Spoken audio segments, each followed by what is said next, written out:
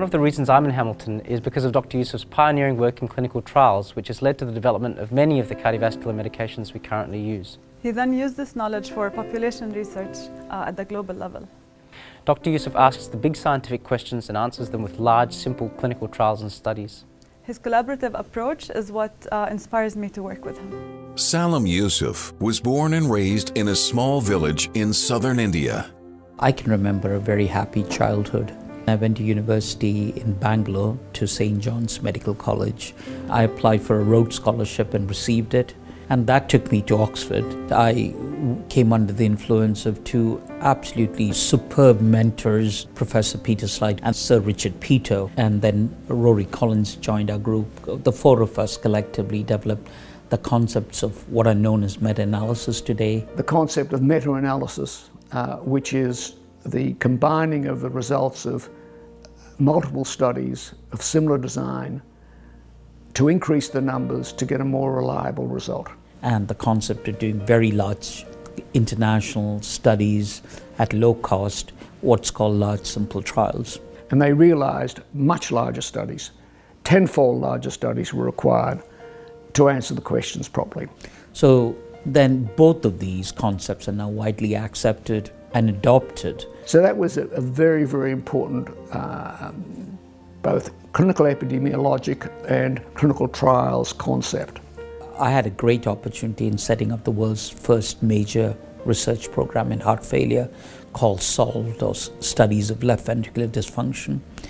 That was a moment where I could actually establish my own mark. When I think about the SOLVE study, looking at ACE inhibitor therapy in a different circumstance and demonstrating the benefits, that was not predicted by other people, and it really reflected his imagination as well as his intellectual grasp. Salim has also carried out some pivotal randomized trials that have made a huge difference to clinical practice. He showed that ACE inhibitors are antihypertensive drugs, save lives in people with severe heart failure and actually also people with coronary disease who are stable. That was a very, very important concept.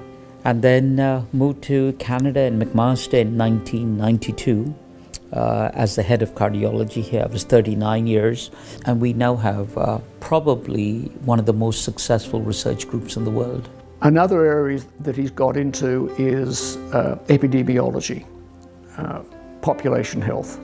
And he and his group have performed 3 huge studies. He's looking at what matters on a global scale, what matters in terms of the determinants of cardiovascular disease in different populations around the world. And we said if we can do a case control study in one center, can we not do it in multiple centers in India? Then we said if we can do it in multiple centers in one country, can't we do it in many countries? And he's successfully shown that most causes of severe coronary heart disease are caused by reversible risk factors.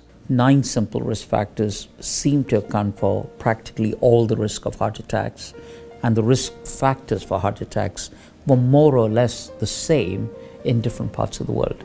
This really meant that we were on the verge of having global programs in prevention. Outstanding mentor, insightful clinical scientist, and tireless builder of global healthcare capacity. Ladies and gentlemen, Canadian Medical Hall of Fame laureate, Dr. Salim Yusuf.